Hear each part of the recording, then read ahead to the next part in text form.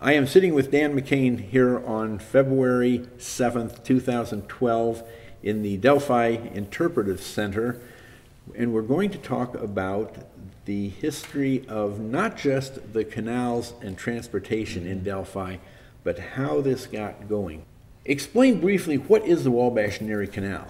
The Wabash and Erie Canal was linked to the East Coast that put Indiana on the map because, in fact, early days you couldn't bring products and goods and even people out here without water transportation. There certainly weren't any well-developed roads at that time.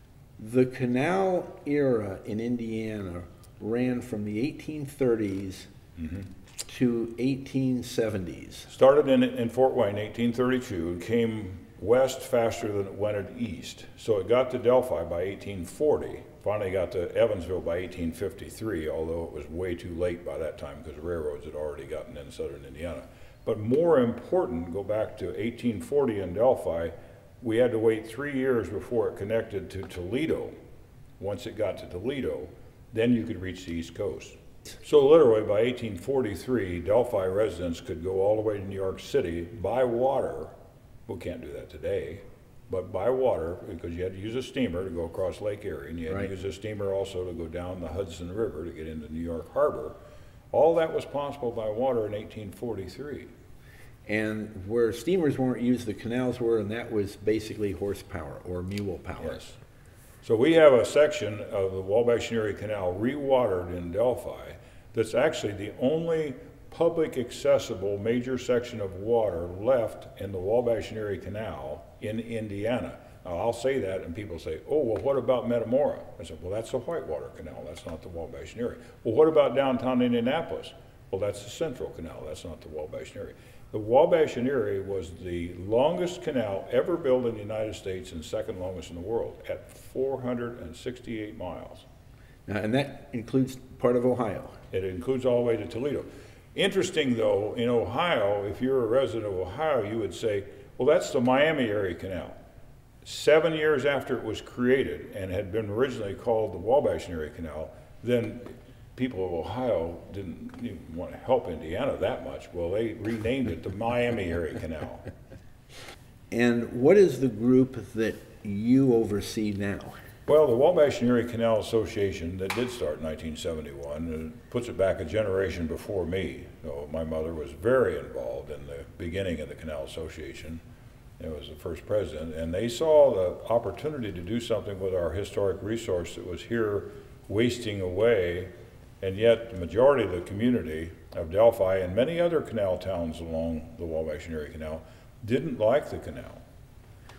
So your mother had a different idea. Well, she was a school teacher, and maybe she saw it more from environmental and educational benefits. It had a lot of history that otherwise wasn't being discovered much in Delphi. There were a lot of things that we could credit in Delphi as the beginning of a major, might say, metropolitan area of its day. Delphi was really a bustling community. But in fact, now today we're about the same population as we were at the end of the canal period. What did your mother do? Well, she got involved with some of her friends, those about a dozen people that would have a caring for the historic structure of the canal, the fact that it came through Delphi. And they would basically stake their reputation on the fact that this is something we really ought to develop as a resource, as an educational resource, as a recreational resource.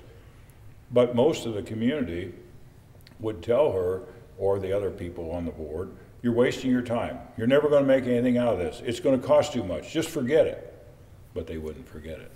They organized, and it took many years before things really began to happen. They had no money at the beginning. They just had a will to do something. In fact, sometimes when I'd come home from my work, I was far away. I was in Fort Wayne for most of those years. I'd ask her, how are you getting along with the Canal Association? What are you getting done? Oh, we've got lots of plans. We're working on land rights. We're doing things to try to develop a better understanding in the community of the significance of the canal. But the biggest decision we made at the last board meeting is whether we could afford to buy a roll of stamps. Now you laugh because it sounds funny, but what it said was, we have a will to do things. We don't have any money, but we can certainly communicate, and communicating by mail, or we don't have email at that time. So it was important to realize that they were creating something in our community. She wrote an article in the paper, not always every week, but every other week or so, that helped bring about more of an understanding of the cultural and engineering background of what the canal did in this area, how it was built, who were the people, what kind of businesses did it bring, how did it impact our economy. Those are things that finally softened the public to the point where people would say, oh, that really was pretty good for Delphi. That canal really did have an impact on our community. After her doing this, or while she was doing this, what was the next development that occurred? Well, they were attempting to get land rights to be able to reconstruct a section of the canal. There were dreams of being able to develop the canal. There wasn't a thought that there was going to be an introduction of additional water as we have today that comes from the stone quarry. They thought of just dredging it and making it wide and deep again. What is the name of the stone quarry? Delphi Limestone Company. And they donate water? They donate 3 million gallons of water a day, and it's beautiful, clean, clear water, just like drinking water. So you can see the bottom of the canal, you can see the fish, you can see the turtles. And there's no stink, there's nothing rancid about it? No mosquitoes even, and that's the biggest difference. When I was a boy, mosquitoes could literally carry you away if you went back by the canal in the summertime. It's beautiful. Why didn't people love it back then? It didn't look like that. So you began after 87, you began to take on the role sort of what your mother and the association had done. I was still in my career in 87. I worked at Purdue, not for Purdue, but I was at a national center called the Conservation Technology Information Center. I'm an agronomist by training. I'm not a historian. Okay. So I became more interested in things every day that I was living here then, and my mother basically wanted to retire from the board by that time, and so I got on the board and was a member until I retired in 1994, and then have become president since 1999. We've called the Monday, Wednesday, Friday crew since 1997. That's what we started doing, working 3 days a week for a half a day. So every other day, a half a day. If you're retired, that's not a bad work ethic. And you get together, and it's stimulating because it's social as well as mechanical in terms of getting things done. And we've existed like that now for over 15 years. And this group includes several that were originators of that. And they're still active.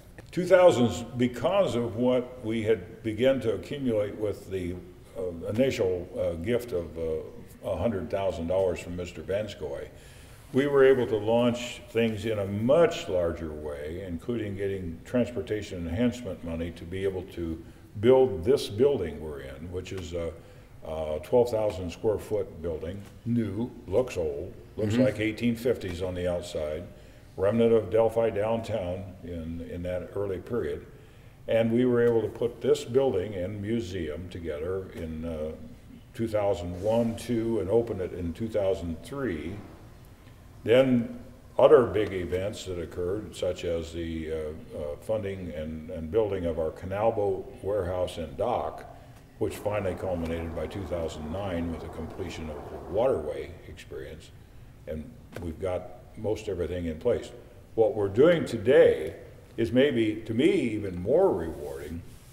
We're taking all the significant interpretive sites along a 3-mile section of towpath, which is all accessible by trail, and we're putting at individual sites along the trails where there's a lock or the old paper mills or the lime kilns or other things that were significant of that day.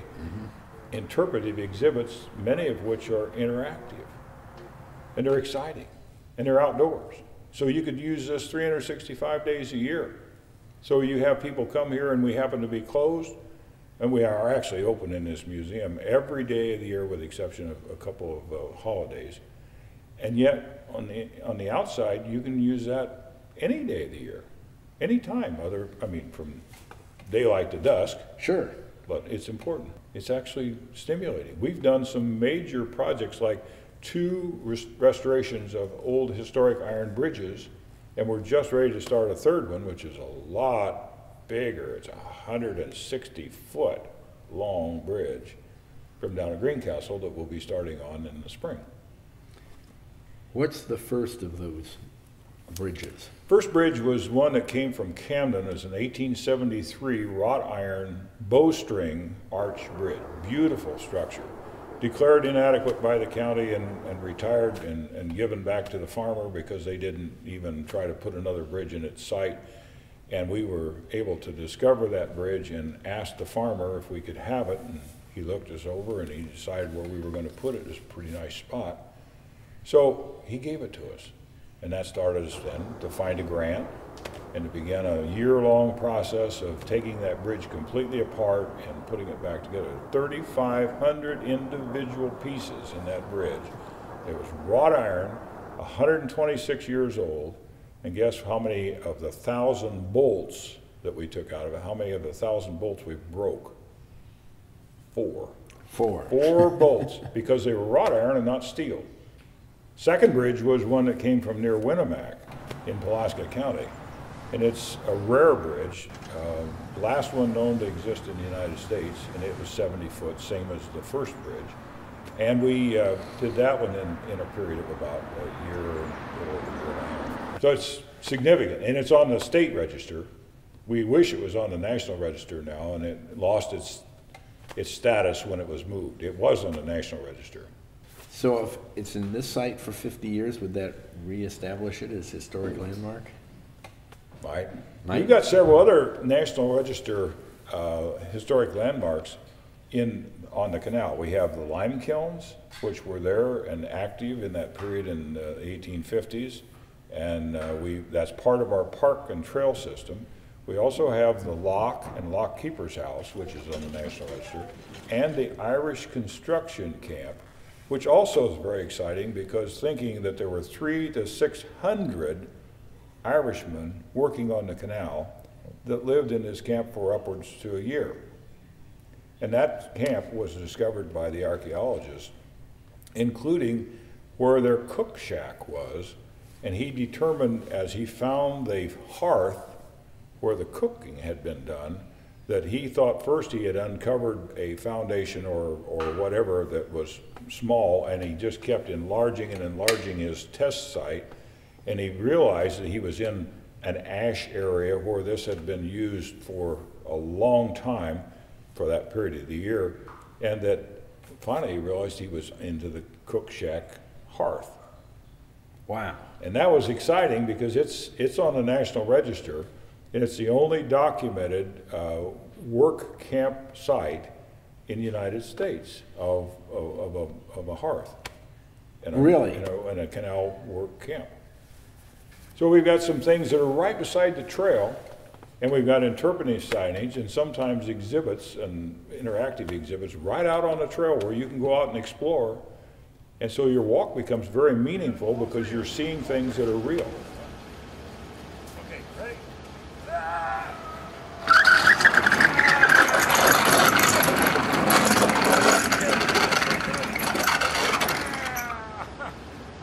How many members are there of the Wabash and Erie Canal Association right now? Well, we have about 900. 900? Mm-hmm. And how many are on the board? 27 And how often does the board meet? monthly. Monthly? We'll have, most board meetings, we will have 20 to 22 people here. Wow. It's fun. That's excellent. It's fun. That you have that much participation. There's lots of participation. That's the reason why I continue to tell you, don't focus on just a person. They don't come to us because they're an engineer or a bank board president or something like that. That's not why we got them. It's because in their heart, they've got something to offer. Yes. And they're commoners as everybody else is in this system. It isn't a pecking order kind of thing. Right. And you don't want to organize around that. You don't want to have, who can dress the best, who's got the... No, you don't want to do that. We've appreciated being able to make it possible for the public to enjoy most of our endeavors at no cost. When families come here, this museum, for instance, is no cost to enter. It's free. And you might wonder, well, how do we do that? Well, because we have other things, space that we rent in the building for wedding receptions and meetings and meals and other receptions and all. And that gives us an income to pay the heat and lights, and we keep progressing, and we don't need the income from the museum.